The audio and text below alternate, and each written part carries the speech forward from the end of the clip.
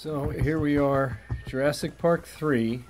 We're over at Universal on set trying to work out all the puppeteering. I think these are rehearsals before we actually started shooting. And we had teams of puppeteers on each bird, 6 puppets. So we had people, doing heads and body and wings. This is a shot of the lone bird there that I was puppeteering the body on. It's been a while, and I don't remember if I was also doing the head or if we split the head and body into different puppeteers. There were, I believe, 3 puppeteers for each puppet, one on the body, one on the head, and one on the wings.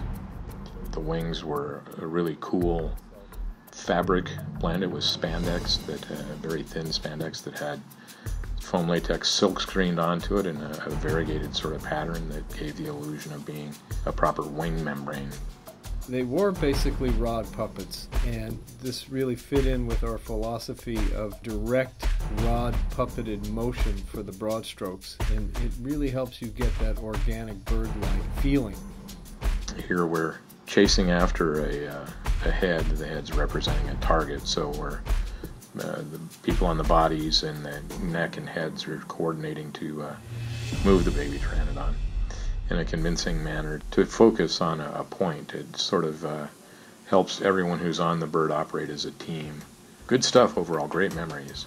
So having not seen this footage for a number of years, it was cool to see it again because I think we had some really organic puppeteering, very realistic. It was a bit difficult to put together in the rehearsal stages in the beginning because we had to coordinate so many puppeteers to be working in concert with each other.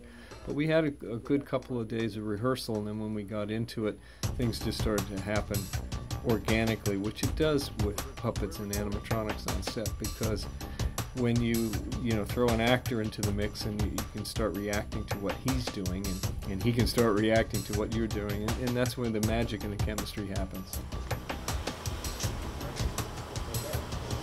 All right, cut.